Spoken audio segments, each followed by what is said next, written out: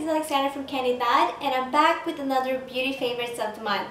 June has been all about exam period, and I've been spending a lot of time prepping for my exams until the very night hours. So what's been very essential for me this month has been all about skincare. Before I apply any eyeshadow on my face, I like to use this Emma S Ageless Eye Cream.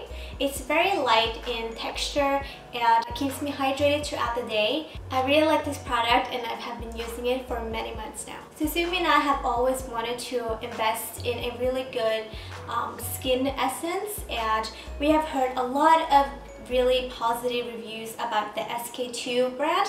This is one of their most recognized products. It's a facial treatment essence. The magic ingredients in this bottle is Pitera. I think that it was a really good investment because both Sue and I feel that our skin has changed drastically.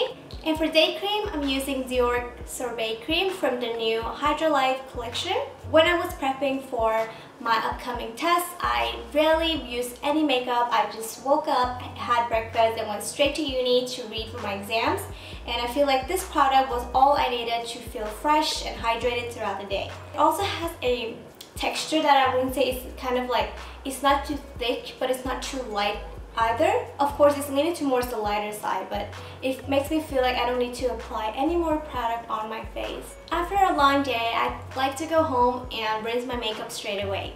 And for that, I'm using the Dior Hydra Life Micellar Cleanser.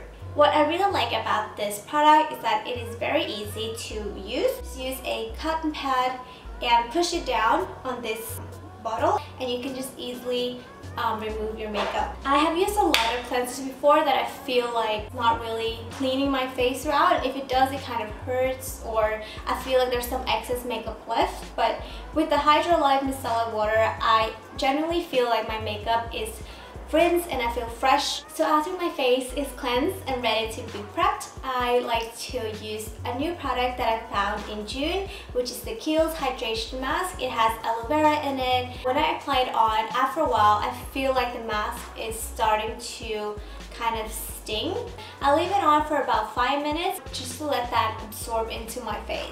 After I'm done with the hydration mask, I'll go over to this little beauty right here, which is a overnight sleeping mask from Lancome. This is a product that I use every day, and I think that if all the products I have talked about now, this is one of my all-time favorites. It's very light in texture. It also has a really nice and refreshing scent to it. When I wake up the day after, I still feel that the product is still on my face, and it really makes my skin radiant and glowing. So the last product that I want to show you guys is this Lancome Blanc Expert. It's a brightening essence. I actually tend to switch between the SK2 Miracle Water Essence. I do use this product more frequently, and that is because I feel like with the SK2 facial water that it's maybe it's too light for my liking when it comes to an everyday use.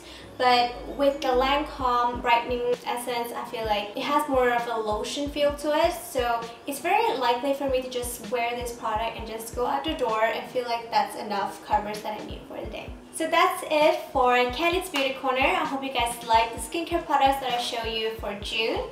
If you like this video, please make sure to subscribe to our channel and do give our video a thumbs up. That will make us really happy.